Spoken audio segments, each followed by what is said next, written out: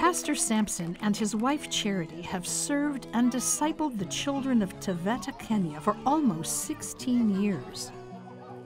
I and my wife came to Taveta with 2 children, and after we came to Taveta, the Lord blessed us with a third child. But we don't regard ourselves as having 3 children. I am a father to more than 200 children. My wife is a mother to more than 200 children. Nobody who calls me by my name. They call me Mom. It's so easy for me. I embrace them. I love them. Taveta is a remote town located at the foot of Mount Kilimanjaro.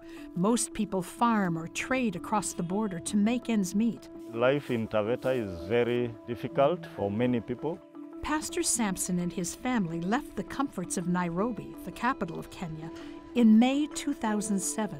When they arrived, they planned to open a salon to support the ministry, but all the equipment they invested in was stolen. So we got to Taveta with only 100 shillings, like $1. We knew it would take the grace of the Lord for us to survive here. Yeah, it was tough. With small children and without food, we knew nobody, but you have only God with us. But you know, as a mom and as a pastor's wife, you trust God, you trust your husband, you trust the calling. When we arrived here, we started going around and inviting people to come to church. We rented a town hall. The first Sunday when we opened the doors, only 5 little children came. We were reminded of the word of the Lord where Jesus said, "Do not hinder the little children from coming to me." So when we remembered that word, we saw them as precious souls before the Lord, and we decided to minister to them. After the service, the children followed them home because they were hungry. We didn't even have food in the house, but we prepared tea for them. We bought a loaf of bread and shared with them, and they were very happy.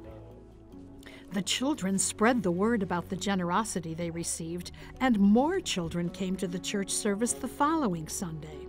When we came to Taveta to plant this church, we thought that God called us to minister to the adults. Up to the 2nd month, no adults were coming to church. The church was packed with children. I and my wife decided to go back to the Lord in prayer, and then we received a clear voice from the Lord. God spoke and He told us, "I have called you to serve the children." With no financial support from their growing church, every day was a struggle. There were so many times when we went without food. Kids were coming to our house. Yeah, we have problems ourselves, but we always give them hope. There is a day even when we were thrown out of our house, we didn't have anywhere to go. I knew God called us, but there are those moments when you even doubt God. It was 7 years until we got a breakthrough. There is a time when I decided that I'll be quitting Taveta and go back to Nairobi. This Sunday, I came to church. There was nobody in the church. I even decided not to go for Christmas celebrations, to be left behind. And I asked God, why are people not coming to church? I got angry and disappointed, and I decided that that day when I walk out of that hall, I'll go back to my house, pack my things, and go back to Nairobi. So I closed the hall and I started walking towards the town. And so as I was walking along, I saw a man from a distance walking towards me. This man got closer. He just beckoned me with one finger, and I got angry. I approached him. He greeted me and asked me, "Brother, are you a pastor?" I said, "Yes, I am a pastor." And then he told me, "Listen, the Lord has told me to tell you that what you are about to do, don't do it.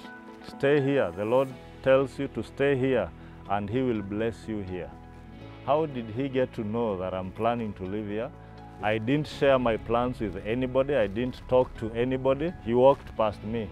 Just within less than 5 seconds, when I turned back to ask for his number, he had vanished. It just vanished.